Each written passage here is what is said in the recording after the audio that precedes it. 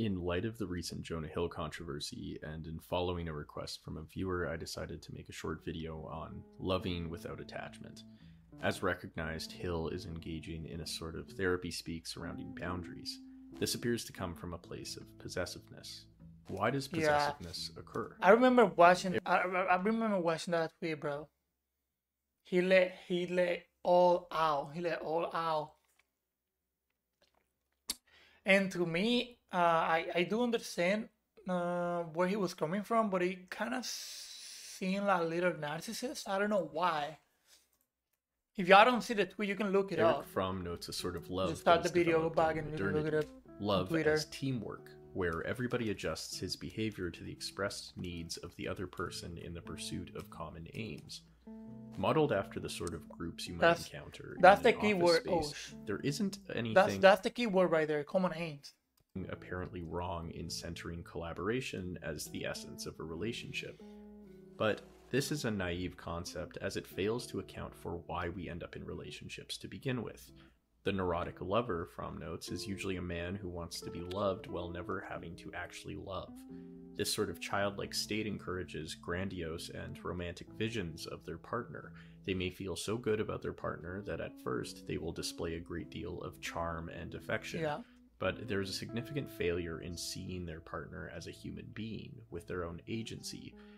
When they realize that their partner cannot live up to their fantasy, their idea of gratification, the man may feel deeply hurt and pin his pain on the idea that his partner is selfish and does not love him. Yeah, that's the thing. So that's one thing, right? So we tend to, fall in love with people and not actually like loving them for who they are at the moment we know them, or we get to meet them or meet them or whatever. Uh, we tend to love people thinking of who they could be in the future. Okay, we believe that they can actually love us some in some way in the future, not actually like looking at how they love us right now, and that's just setting yourself up for failure from the get-go. You are making a huge mistake. That happened to me one time. I remember that I had a relationship, and I don't wanna sound.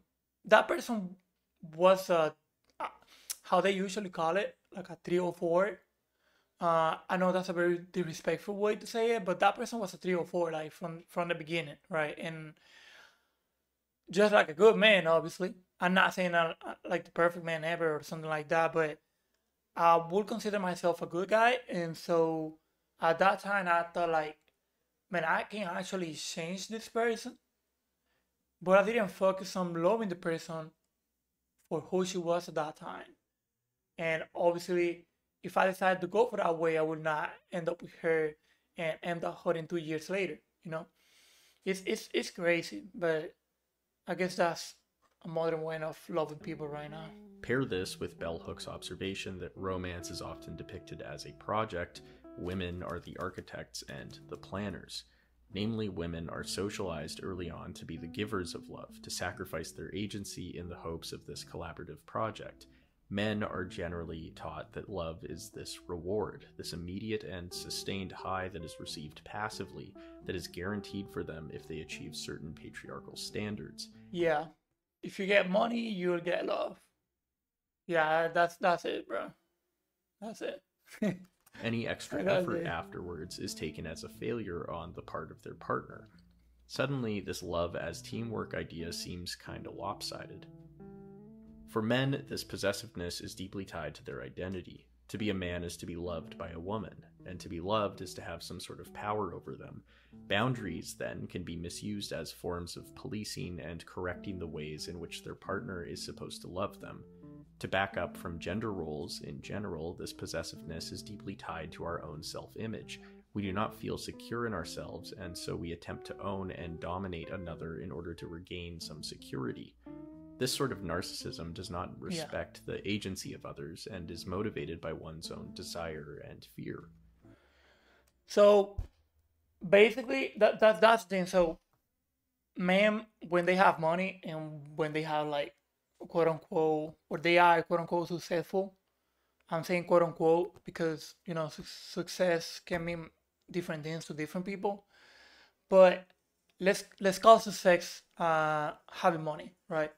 So I have money, therefore I think that I can control this person that I'm with. That's how men see relationship, and not only that, like the reason why they will give their woman or treat their woman to a nice dinner or give them, I don't know, a watch, like expensive watch or expensive clothing or bag or whatever.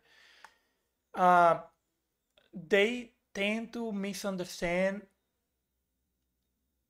and actually think of them as a thing and not actually as a person. I'm just giving you that, but I'm giving you that, but you better win it. I don't know if that makes sense. Um, So long as we depend on another for our psychological well being, intellectually or emotionally, that dependence must inevitably create fear from which arises sorrow, writes Krishnamurti. And furthermore, any alteration of these dependencies we violently oppose because we depend on them for psychological security. no, To love that's without kind of deep, bro. That's kind of deep. Honestly, I was looking for the words to actually like say it, but remember, guys, English is not my main language, so it's kind of hard to like actually elaborate a little bit on what I want to say or be specific.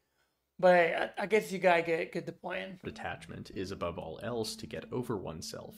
In fact, Fromm recognizes the overcoming of one's narcissism as the main condition for the achievement of love.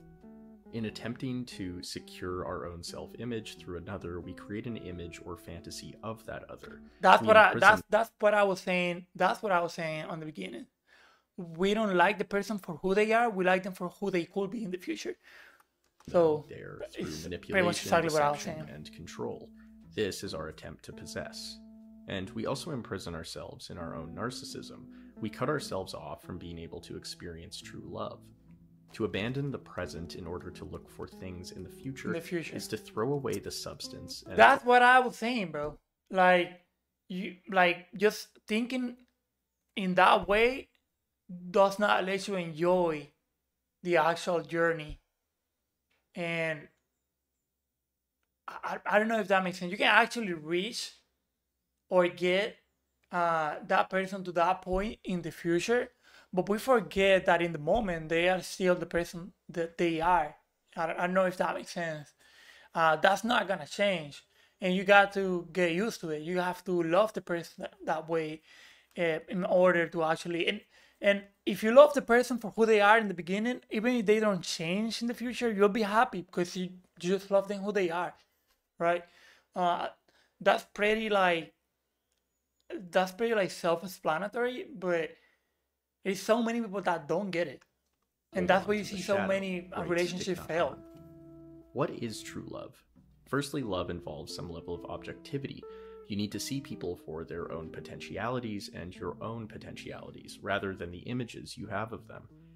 This in itself means abandoning one's self-prioritization.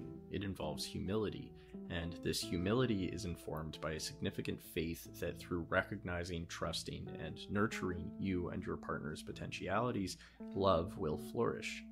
Yes, boundaries still exist in this state, but this comes about through education rather than manipulation. By telling them your boundaries, you hope that this will also teach you about them and their boundaries and needs, and they might not be compatible with yours. And here is the crucial and scary part about love without attachment. You must be vulnerable to the things you feared. That things might not last, that people die, that feelings change. All you can do is well, that's really sad, bro. Like even like loving a person and then realizing like when you actually like fully love and commit to a person, like commit to a relationship, and like you don't care about the future, you don't care about none of that, but you know that one day that person is not gonna be there for whatever reason it might be. So you're and that's something that I really don't like about relationships. Is it's like a gamble. Uh, Whether you love that person and that person loves you back, you're not 100% guaranteed that that relationship is gonna last. So to just basically just setting yourself up for whatever comes up in the future. If that person wakes up one day and just uh you know say, hey, I don't love you anymore, unless you've been in the relationship for like 20 years, bro, like you'll just feel empty, man. You'll just feel empty. But again, it's part of the journey. You don't know, and there is some, like, on the other side, there is some beauty to it, because if you actually made it uh, to the forever and ever, and when I mean forever and ever, it's just, to the point where one of the persons die. It's just beautiful. Like the reward, the excitement, the happiness that you get at the end of your life when you know that you actually got to spend your entire life with that person, it's actually rewarding. Humility and faith that the learning process itself, which is reciprocal, will bring love to both. Notably, Krishnamurti argues that passion comes through learning rather than through desire or gratification. It is within this intense curiosity we have for the other where love emerges. And how could we truly know those who we supposedly love if we limit them for our own gratification? We must listen without judgment. We must love without attachment. True love is unconditional, writes Bell Hooks. Just like to that, truly bro. flourish. Just like the Bible says. I can't remember exact verse on the Bible, but the Bible just obviously says love is unconditional. Uh, you have to be patient. You have to be loving. You have to be careful of your words, and all of that is on the Bible. Bro. I can't even remember the verse. Obviously, I hope someone actually put the verse in the comment section. But it's just basically love is basically what the Bible an ongoing defines commitment to constructive as, struggle, forever and and change. ever. Yeah, I think I said it right. If it's meant to be, let it be. Yeah. So about meant to be, I would say that you actually like work on it. I don't know. I don't know if that makes sense. Like yeah, it's meant to be, but you actually have to work for it. Do not overstand. Don't be extra, but do what you gotta do, and hopefully you'll be rewarded with some good relationship, I guess. It's just really complicated, bro. Love is complicated.